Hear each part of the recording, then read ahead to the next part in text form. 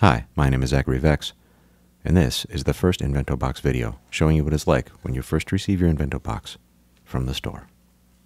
Remove the protective bubble pack, which you can pop later at your own leisure. Take it out of the plastic bag, and voila, Invento Box.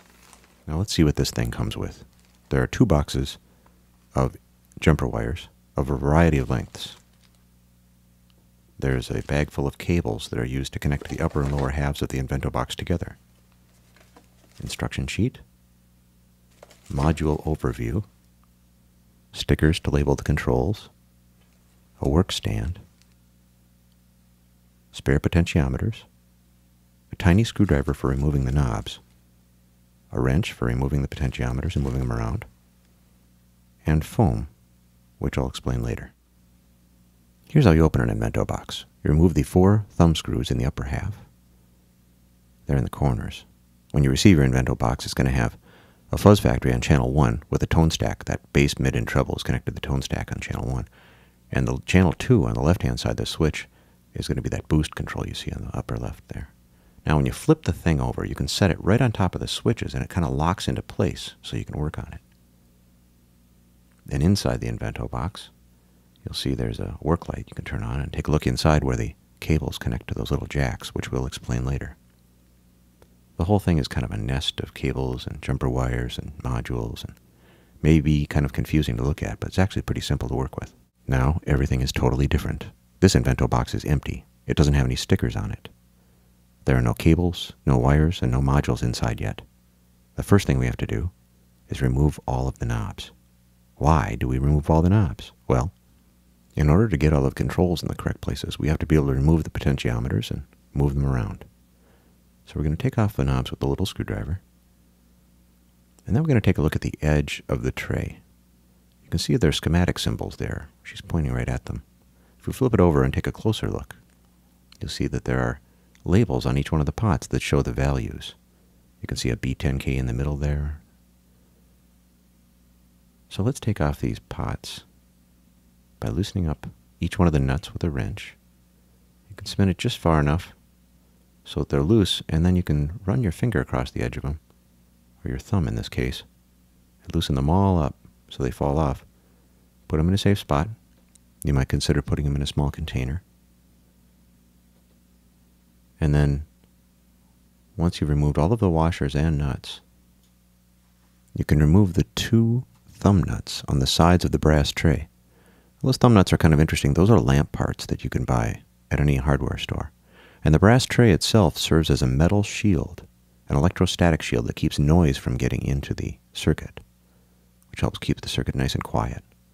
Once you've taken off the brass tray, all the pots are loose. The only thing holding them in is gravity.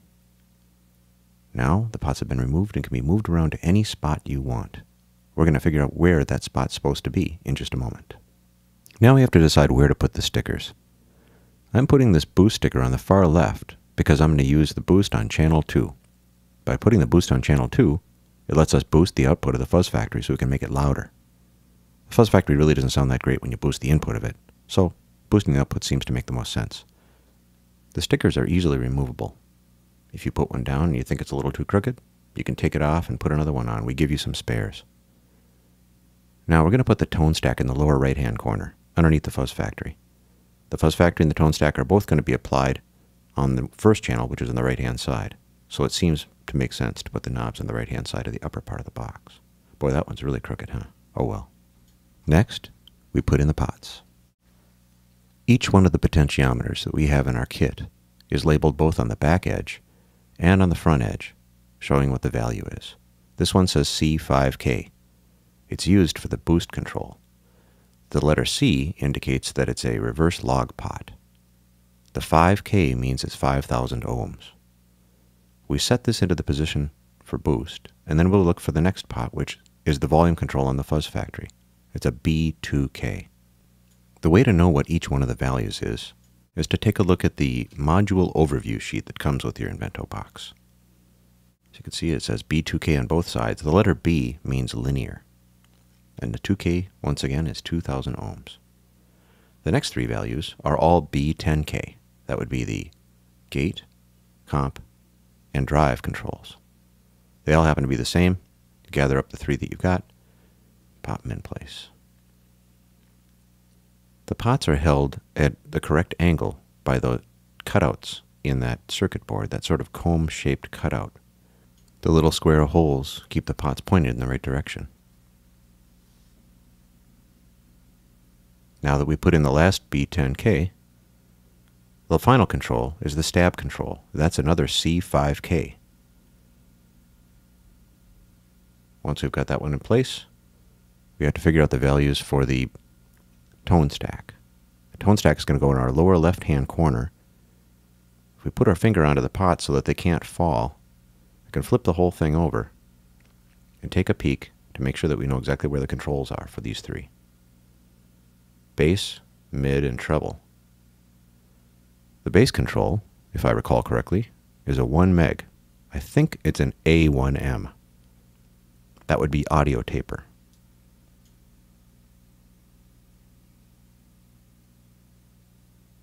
The next control is the mid-range.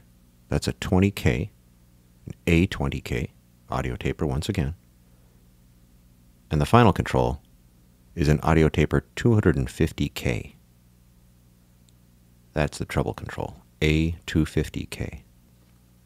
Now, the next 3 controls are not going to be used in this particular case, so it doesn't really matter which pots you put in those. You can just put in whatever are left over randomly. And then we put the brass tray back on and tighten on the thumb screws. Now, you have to choose which direction to put on the brass tray. You can see there are red and black lines at the top right now. Those are the power connections. And in this particular case, those are actually supposed to be at the bottom on the side with the tone controls. See those colored stripes up there?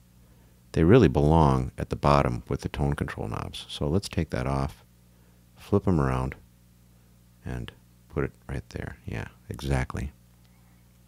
It'll make it assembly a lot easier this way. Once you've started to put all the jumper wires into the pots, it gets a lot harder to move the tray. In fact, it becomes impossible. So you really want to get it right the first time. Next, we slip back on the washers and nuts, and we'll tighten those all up with the wrench. You can just drop them in place and use the wrench going across to tighten them all up quickly.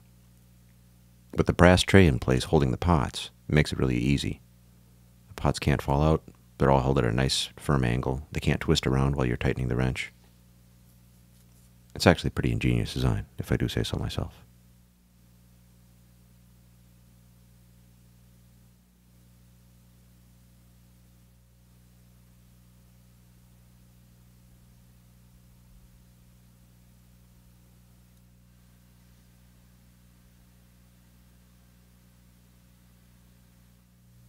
Replacing the knobs. First, turn down all of the controls, fully counterclockwise, all the way to the left. Then, set the upper row of knobs in place. When you loosen them up, if you loosened up the set screws just a little bit, they're going to be really easy to put on now. Tighten the first knob so that the dot is located at 7 o'clock. Then, rest the screwdriver against the shaft of the lowest row leftmost pot, and it should be just about perfect for tightening the set screw in the second pot, or the second knob. And the same thing with the third one. Rest the screwdriver against the shaft of the lower pot, the second pot, and it goes at just the right angle for the third knob. Continue on in that pattern, and they'll all look nice and straight. Now remember, before you get started tightening these things down, you have to make sure that the pots are all turned fully down. Otherwise, you're going to end up with them really in weird positions.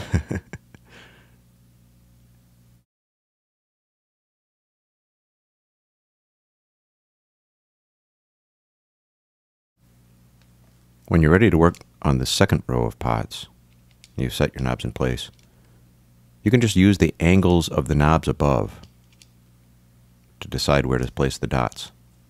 Match one to the other. It's the easiest way to do it.